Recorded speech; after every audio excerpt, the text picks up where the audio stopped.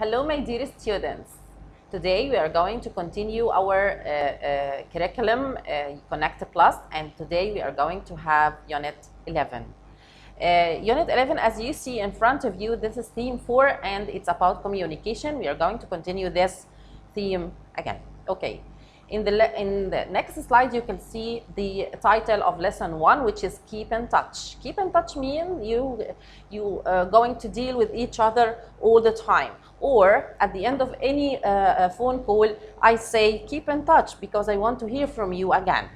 Okay? Next slide. You will see here 2 pages of your book. If you open your book, page 108 and 109, you will see this slide in front of you. Let's read the text together and see what we have in this lesson. This is keep in touch. And in the very beginning, you can see, what do you think a click is? What do you think a click is? Think about it.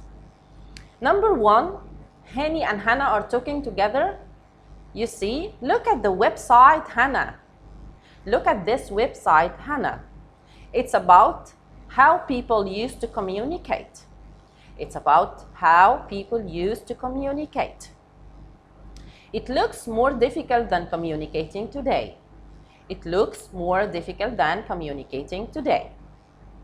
Number 2, Hannah replies, what's that one? What's that one? And she refers to that one in front of Hani. Hani says, that's a telegraph machine. That's a telegraph machine. It was the first way of sending messages around the world quickly. Okay, that's a telegraph machine. It was the first way of sending messages around the world quickly. Number 4, how did it work? How did it work? Hannah asks. Hani says, let's see, because it's not appearing here. Yes, it used Morse code. It used Morse code. That's a code of short and long clicks. That's a code of short and long clicks. The telegraph machine can send signals along the wire. Okay? The telegraph machine can send signals along the wire. Do you know what the click is? Like that.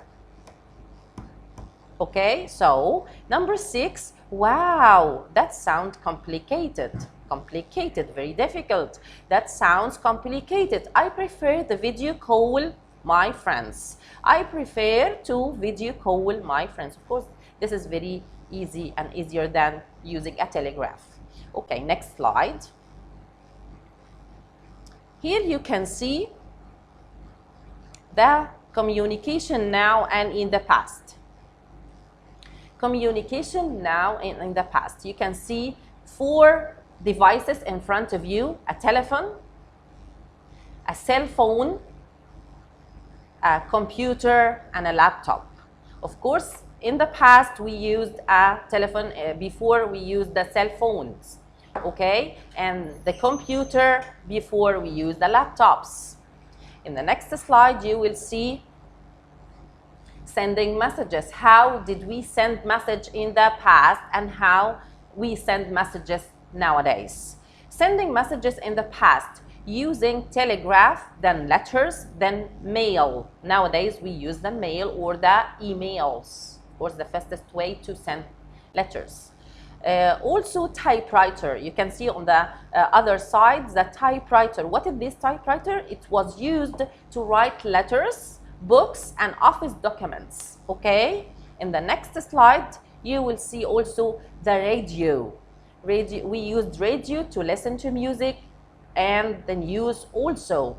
Also, nowadays, if you want to listen to music, you can use the MP3. It's down the radio. And look at the television in the past. How did it look? You see, it looked funny. Okay, but now you can see the TV. It looks like a very thin screen and we can hang it on the wall. Okay? In the next slide, you will see the computer parts. Here we have actually 6 parts of the computer. Number 1, is the monitor. This is the monitor or the screen. Number 2 is the CPU, which is the central processing unit. Number 3, the keyboard. Number 4, the mouse. 5 is the printer. And 6, the speakers. Okay? So, this is the end of our lesson today. I hope you understood it and study well. Thank you and bye-bye.